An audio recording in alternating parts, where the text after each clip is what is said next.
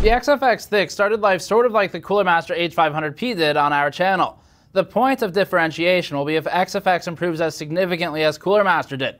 When we illustrated the many flaws of the H500P, Cooler Master totally overhauled its approach to cases and released the H500P Mesh, and later the H500 Blank with mesh accompaniment, both cases that we strongly recommended. That's how a company should respond to criticism. Cooler Master silenced us by fixing the problems. XFX still has to show us what its second step will be in response to our scathing review, but in the meantime, we spent a few days testing ways to fix the THICC.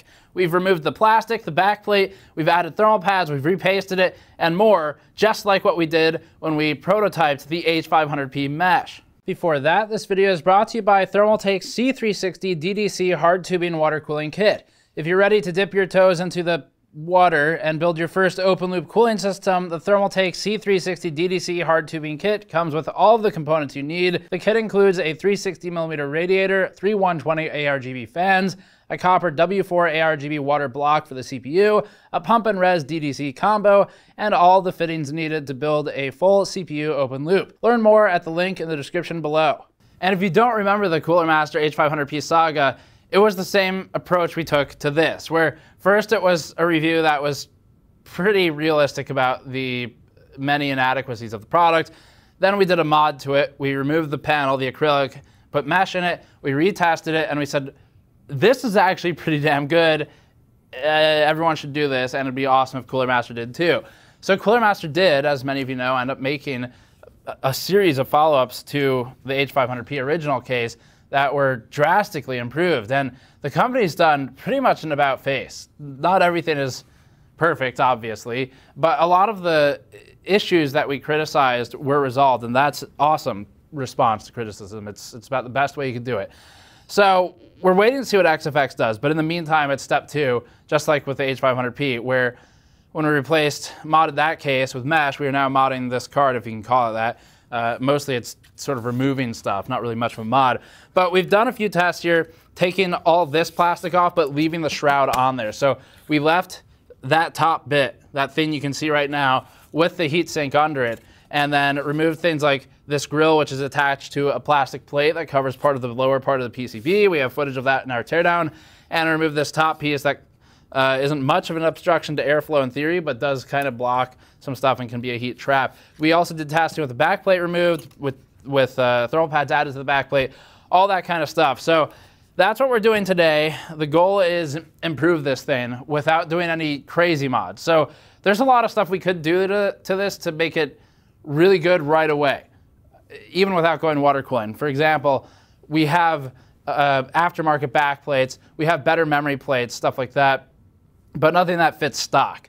And so the goal was, how much can we do as an illustration of how much could XFX have done if it had approached this more properly and tested things adequately. So starting with a reminder from the review we did, this is where our 40 dBA noise normalized results had the card in the chart. The THICC managed to be the worst performer before the reference 5700 XT and GPU thermals, which is just plainly embarrassing for XFX. The memory temperatures in that chart were also bad, right up there with the MSI Evoke, which had serious thermal pad issues. And so today we're going to revisit that testing with a whole bunch of extra testing. Some quick notes on testing methodology. First of all, this was really painful to do because we did 3 test passes, which isn't just rerunning the benchmark 3 times, it's taking it all apart, repasting it, doing it again to make sure that there wasn't a huge variance in the paste applications. We had one outlier we discarded because GPU hotspot temperature can be a little bit difficult to control, and then reran it again, and averaged those 3 results. The plus or minus range was about less than 1 degree on most of them. So pretty accurate, but a lot of retesting. That took some time. Secondly, we did 40 dBA noise normalized thermals. You do need to control the fan speed for this, otherwise it's all completely invalid, obviously. And the way to control the fan speed for this was we set a custom registry entry, made our own power play table to fix the fan speed to 1540 RPM because the the PWM response to percentages and software seems to be still broken. And also, a quick note, I saw a comment that said, GN's testing is biased towards noise because 40 dBA testing. First of all, we test with auto also, that's in the review. Secondly, 40 dBA is not silent. and most of the cards operate under 40 dBA stock. We have to bring the RPM up, except for this one, and reference. And then thirdly, noise and temperature will scale. So if we normalize to 40 and we normalize to 45, the cards that are better at 40, they're still going to be better at 45. So no. But anyway, I wanted to address that. This testing was mostly done with repasting, so in order to get accuracy, we can't compare it just to how XFX sent it, because we're going to torque the screws a little differently than they will. We'll use different paste than they will. So the most comparable results will be versus our repaste, but we do have the original result on there if you want to see what that was. And we used Hydronaut for the GPU. We used Corsair's TM30 for the memory plate testing that we did, and that'll cover the basics. So let's get into the testing. Our first question was how the memory cooling solution could be improved. The number one improvement would be to swap the stainless steel memory plate for a copper or aluminum one and improve contact to the heat pipes, but without a quick and easy way to CNC a new plate, we decided to make some middle step improvements instead. After running 3 validation passes on the stock configuration with the repaste, we removed all of the non-functional plastic pieces on top of the PCB and then removed the backplate. We then tested at a fixed fan RPM of 1540 for 40 dBA normalized results. The change improved memory temperature from 67.1 degrees Celsius delta T over ambient, or about 90 degrees as read by the sensor, down to 62.2 degrees Celsius delta T over ambient. The maximum supported memory temperature is approximately 105 degrees Celsius, and at the previous result of 90 degrees in an open bench, we would easily be able to get over 100 degrees with a modern case. Case internal ambient temperature on a well-ventilated case can still be as high as 30 to 35 degrees in a 21-degree room, so it's not a far leap to 105 from 90. Removing all the plastic adornments had a massive impact on memory performance, to the point where it's sort of embarrassing for XFX. The company went through all this effort to make a large heatsink, named it THICC, and then covered its top-bottom exhaust with plastic. Other tests didn't go as well as simply removing the plastic. For the test listed no plastic with plate, we kept the back plate but removed the plastic, and found that memory temperature increased by 1 to 2 degrees Celsius on average from the test where we removed the plate and the plastic, but it's still an improvement. This is because the backplate acts as a heat trap and disallows free movement of air across the PCB. So although we're still getting an improvement from stock because we removed the plastic, the plate itself is actually an inhibitor to performance without some sort of thermal interface layer. And if we cut to B-roll for a moment, the Insane Plates test is one where we tried to bridge the gap between the backplate and the PCB, but there's 4 millimeters of space between the two, so that's kind of difficult to bridge. Fat thermal pads are bad in general, and the fattest ones we have are only 2 millimeters, so multiple interfaces is even worse than one super fat single interface, and transfer efficiency falls hard, but we still tried. We used a 2 millimeter thermal grizzly thermal pad for the base, then stuck a 1 millimeter copper shim on top of that, and then stuck a 1 millimeter thermal pad on top of the shim. You can't get much less efficient than this for thermal transfer, but it's still going to be better than an air pocket, probably. Using a 4 millimeter pad would be better, or even better still, bringing the backplate down to only a 1 to 2 millimeter distance from the PCB would allow more direct transfer, and there's no reason XFX needs this much of an air gap other than to make it look like the card is fatter than it is, but there's no real reason to keep that gap. The components aren't that tall. Back to the chart, we see the Insane Plates test didn't improve over simply removing the backplate, and this is still on the GDDR6 memory chart. So even keeping the backplate but removing the plastic was better than this, but it did improve versus the stock test. If XFX insisted on keeping all of its McDonald's plastic and also its backplate, they could have still improved thermals by about 3 degrees Celsius. We saw a drop from 67.1 degrees delta T over ambient to 64.2, from what's probably the lowest efficiency thermal solution after the Nintendo Switch's triple stacked paste. The original memory plate only had contact to 2 heat pipes on one of the 2 sides, and then the rest of the heat pipes on the other. That was by using a 0.5 millimeter thermal pad between the heat pipes and the steel plate. There was also no TIM contact between the steel plate and the aluminum carriage for the copper cold plate. We next tried adding thermal paste to the memory plate, contacting between the stainless steel and the aluminum where no previous contact was made. Still on the memory chart, it shows that adding paste did little to nothing. After multiple runs and averaging, We're close to an actually measurable difference, but not close enough to be comfortable calling it meaningful. The difference is under 1 degree, sadly. Either way, all of these results are better than the stock XFX configuration before we worked on it, which means we're also looking at a mounting pressure issue. We have more information on that toward the end as well.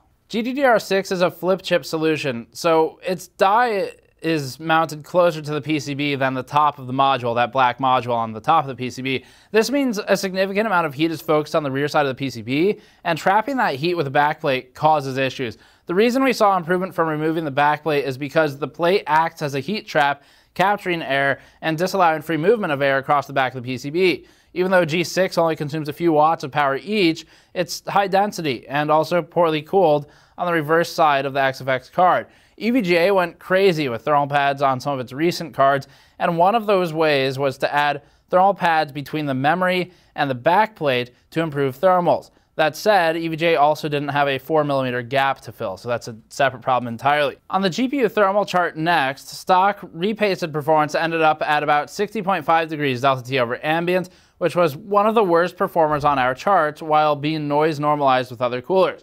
Remember that 1, we've repasted the cooler, and 2, we're showing delta values. The original results, for a reminder, was a staggeringly bad 89.6 degrees Celsius as the direct sensor reading, not the delta T over ambient reading. The stock XFX result then comes out to about 67.6 degrees delta T over ambient for junction temperature, indicative of inadequate paste and mounting pressure. Ignoring this result and focusing only on our directly comparable solutions, we see also that removing all of the plastic brought us down to 54.5 degrees over ambient junction temperature, directly comparable to our stock repaste result of 60.5 degrees with a 6-degree temperature reduction. That's a big drop from only removing the plastic. Removing the plastic but keeping the backplate got us to 57.9 degrees over ambient, a reduction of about 2 to 3 degrees from the stock result.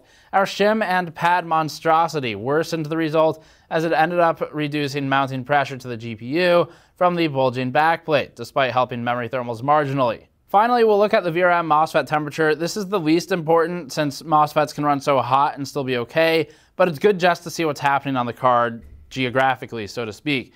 The stock solution ran 62 degrees with XFX's paste, or 60.5 with our averaged reapplications.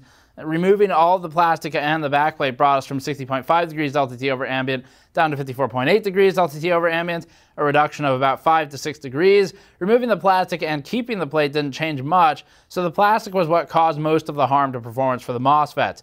Our plate creation ended up at 58.1 degrees, marginally improved since they're close enough to the MOS mounts that they can pull some of the heat away. Concluding then, pretty simple stuff. First of all, number 1 issue was mounting pressure, and that comes down to manpower, actually, a lot. So we were speaking with a couple of other manufacturers, not XFX, about this, but they're going to have the same problem. Spoke with people back in March, spoke with people a couple days ago when they visited our offices. The biggest problem right now is that manpower in Shenzhen is getting pretty limited these days because people don't really want that job that much anymore. A different topic to discuss entirely, but it is actually getting difficult to recruit factory workers in Shenzhen. If you've been in the factories, you know why. It's tough. You're leaning over something for 10 hours a day, and it's not particularly high pay in that position. So factory labor is difficult to find now, which means it's actually starting to affect design. So one of the companies we spoke with was saying that it had reduced the amount of screws in some of its GPU designs because even though the engineers wanted them, the factory pushed back and said, we don't have the manpower to do this many screws, obviously without a massive price increase. So for reference, most of the backplates on video cards are going to be secured by a machine. So there is some automation. You'll typically hit screws like these with a machine, but not everything's automated. And then the screws that directly relate to GPU cooler mounting to the GPU, that's done almost always by hand, and that's because it's so easy to crack the die with a machine. Each one's going to have a little bit of variance in it because the screws aren't made perfectly, neither are the springs, and so that's done by a human with a machine screwdriver, but not by full automation. And the reason for pointing all of that out is because mounting pressure does become an issue with cards, especially that have GPU junction temperature exposed, because it's so much more sensitive than edge temperature is. So number 1 issue is mounting pressure on the card. Part of that's difficult to resolve because of the manpower limitations. You could fix a lot of this by using all 8 of the screw holes that are afforded by Navi. The Navi reference PCBs do have 8 screw holes for the GPU cold plate mounting. The company we spoke to recently said they wanted to use them but couldn't because of that manpower limitation. I wanted to point that out first. Secondly, XFX is still to blame for this. Even though manpower is a limitation of design, how you can use screws and wear, XFX has significantly hampered the performance with this plastic embellishment, with the plate that attaches to this fake grill. And then the shroud's actually okay. Shroud and GPU, cooler, do fine. But all that plastic does hurt performance, and so removing that improved thermals a lot. Next one, XFX should make the backplate functional, and it doesn't have to remove it. We saw an improvement by removing the backplate. But it'd be even better if XFX still wants to tick that marketing checkbox, and they probably should, if XFX brought the backplate clearance down closer to the PCB, so it should be about a 2mm difference instead of 4, and then added thermal pads between the components and the PCB backside, especially for the memory, that connect to the backplate. The reason XFX probably has this much space to begin with, one, is to make the card look fatter than it is, to fit the name, but more likely, two, is because you want some clearance from the through-hole components that could short to the backplate. But guess what? That's not a problem if you have a thermal pad between the component and the plate. So that would be solved too. And would also improve the performance for the memory. So pads should be on the back of the memory, on the back of the VRM, on the back of the GPU. If they want a backplate, it would be functional that way. The plastic is an issue, and the mounting pressure is an issue. That's probably a QC issue. Not just for this one card, it's probably QC in general for XFX at the line. So they do need to probably get some additional oversight on mounting pressure and maybe thermal paste application. Some of that's done by machine. But anyway, that's it for this one. Thank you for watching. A lot of things XFX could fix here, but hopefully this proves that it's possible to have this design and not have it be bad. And XFX, you don't have to throw the whole design away. You can make the improvements we've shown here, starting with backplate and then moving on to less plastic. So that's it for this one. Thank you for watching. Subscribe for more. Go to store.gamersnexus.net to support us directly, like by buying our GN GPU Tear-Down Toolkit, our mod mat, or our shirts. And you can go to patreon.com/gamersnexus for the behind-the-scenes videos. I'll see you all next time.